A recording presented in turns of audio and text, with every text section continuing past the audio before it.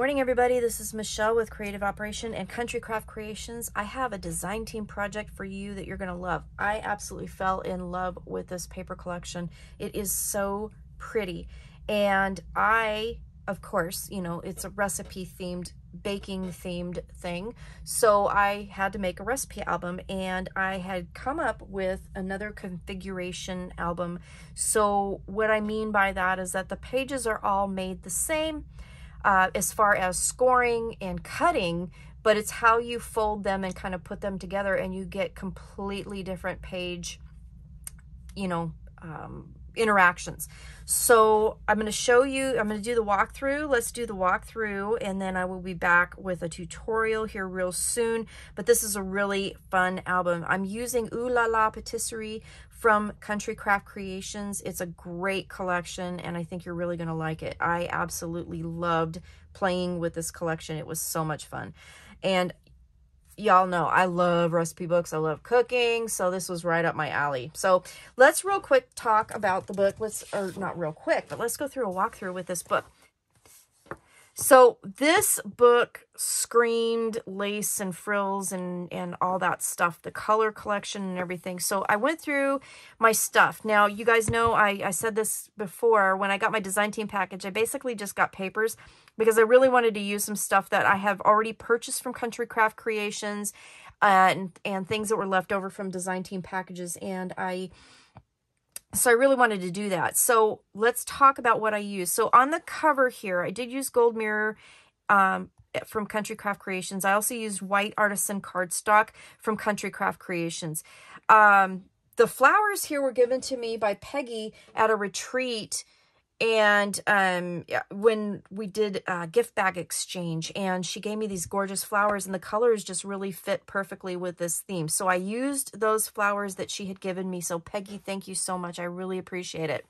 So on the cover here, this little piece of cardstock here, or cardstock pattern paper here, was a tag from the paper collection, and I just cut it down so it's 3 3/4 by 3 3/4, and then I bumped it up with some foam tape, and then I put it on top of the gold mirror paper, which I cut at 4 by 4. Underneath is a piece of chipboard that I wrapped with some cardstock from my stash, and then I also wrapped it with some fabric that I got from Country Craft Creations. So when I was there, I found this Prima embroidered fabric sheets that I bought from Country Craft Creations. It comes with 3 12 by 12 sheets. So I used part of one to wrap around it. And I love the texture that it gave this particular book. I just love the cover, how it came out, and the little flowers on the edges and stuff. It's just really beautiful. Then pattern paper, and then another piece of gold mirror paper on here. And I just think the cover looked really pretty. The enamel dots were left over from a previous design team kit, and I thought some of the colors matched perfectly, so I did use some of these in here. And then let me show you the spine. You guys are going to dig the spine. I just love this spine. Okay, so back page here again with the pattern paper and the gold mirror. And then this is one of the cut-aparts that I backed on some cardstock. Now, I did use some colored cardstock from my stash, but in the tutorial, I will give you the names of the My Colors that are in Country Craft Creations that match it. So you can go ahead and get some if you want to, you know, totally recreate what I did.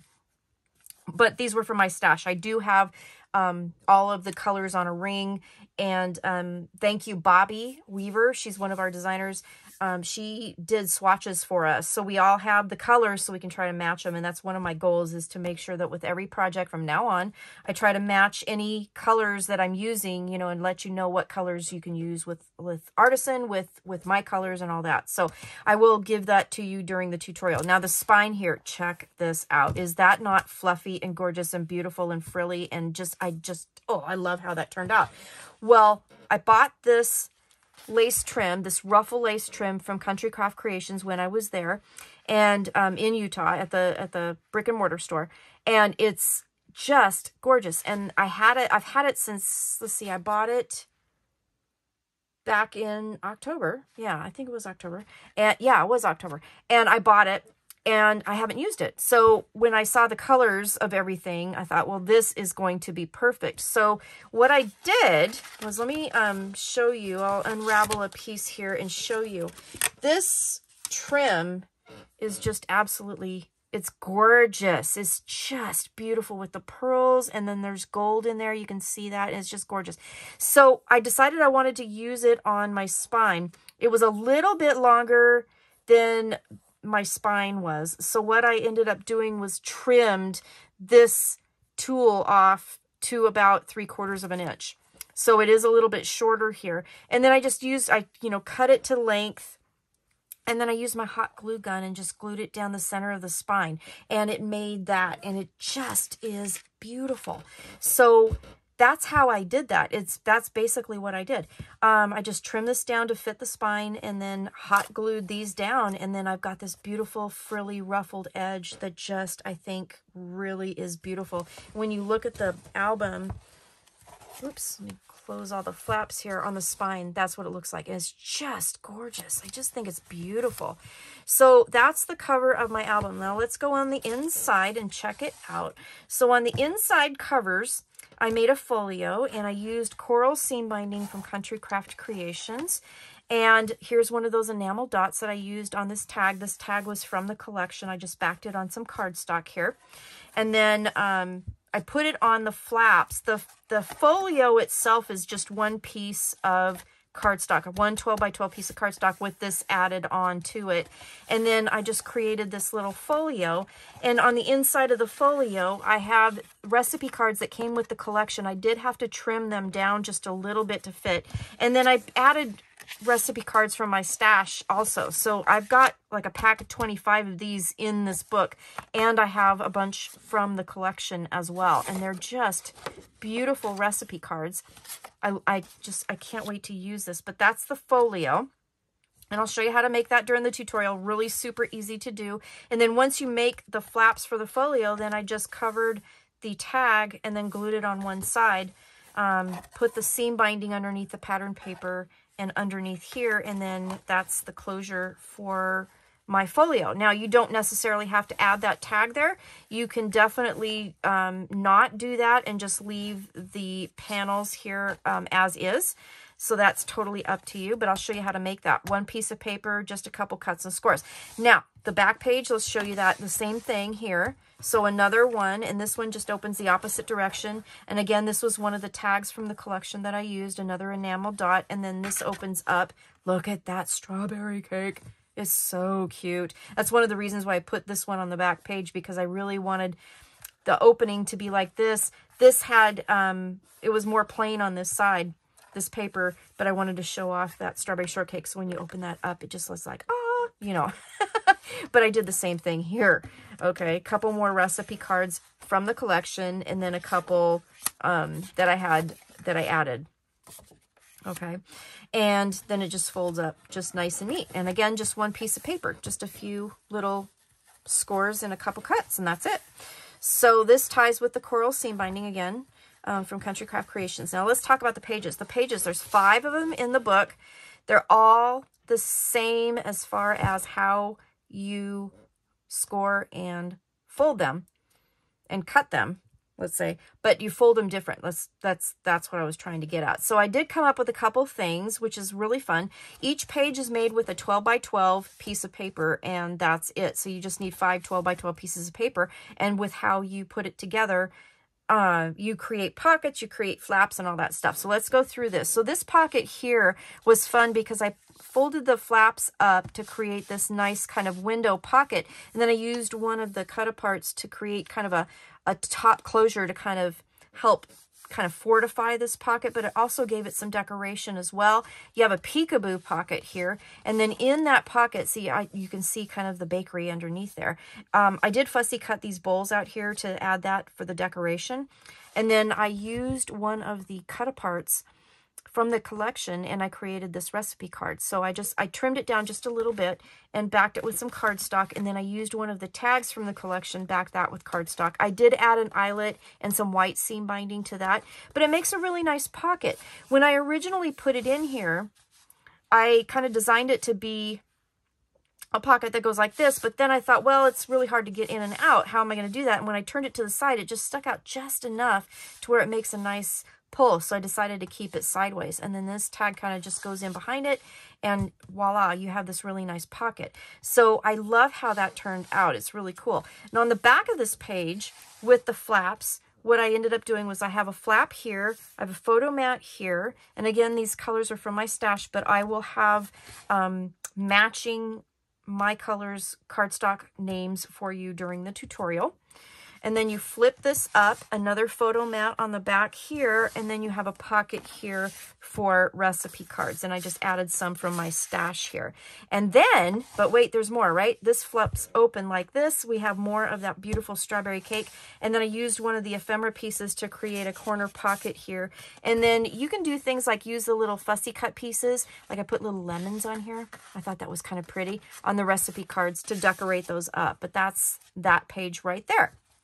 And then you'll notice that there's the page here for the covers. I loved the wording on it. So I kind of strategically cut strips to put in the gussets of my pages so you can actually read them. And I didn't cut off words. I really had to just be real strategic about how I cut those strips. But these strips are 3/8 inch wide, so they fit the letters perfectly of the words. So it worked out really, really well. All right, so page 2, I'll show you how we did this, but what I did was make a stacked pocket. So I just love how that turned out. Here's a cut apart that I did for a decoration, and then it created, you know, a tall pocket here and then a pocket here for your recipe cards. When you flip this page over, we have a flip. So you have a full page here for something, and then what I did was I made an angled pocket here, and then this flips open, and then a belly band here. So that's how we created that page. I'm going to show you how to do that.